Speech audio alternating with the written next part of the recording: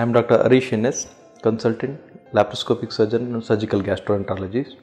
I am the founder and director of IMAS. I am going to talk about the varicose veins. Normally, the patient says enlarged nerves in the leg. The patient will have a pain and a bluish colored veins in the leg. These are called varicose veins. In our medical terminology, varicose veins are the abnormally dilated tortuous veins in the legs. What are veins? The veins supply impure blood from the leg towards heart. So if there is any abnormality in the valves which are present in the veins, that causes a dilatation, means that is an enlargement of the veins in the legs. That is called varicose vein.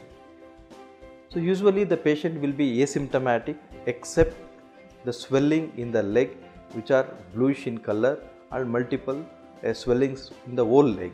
So patient will have symptoms when the severity of the varicosity increases. What are the symptoms of the patient with a varicose veins? These are all a vague pain in both the legs as the day progresses. The patient will not have any pain in the morning. After standing for a long time, the patient will develop a vague pain in both the legs as the day progresses, that is in the evening. And the pain reduces when the patient lie down in the night. Sometimes the patient may have complications like ulcers in the leg which are not healing since long time, and changes in the skin, that is called blackish discoloration, hyperpigmentation in the skin.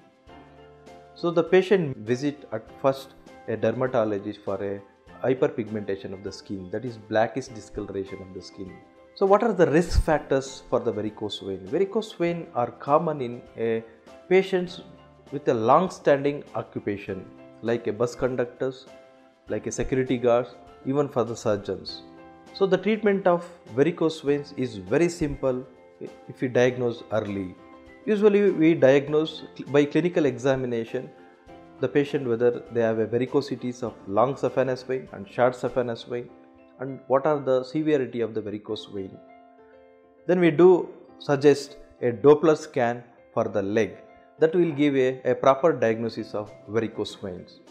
Once we got a diagnosis of varicose vein, we treat most of the varicose veins conservatively.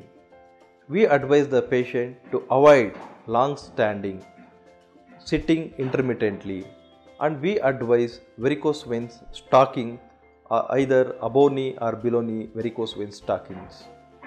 So most of the patients will be relieved by these measures. If the patient will not have a relief with this conservative management, we do advise some simple procedures, that is called laser procedures and some small open procedures. Usually the laser procedures are very simple, and these are the daycare surgeries. We do a Doppler scan, we identify the abnormal veins, we do a laser procedure for the same. The patient will have a cure and the recurrence is very less in laser treatment.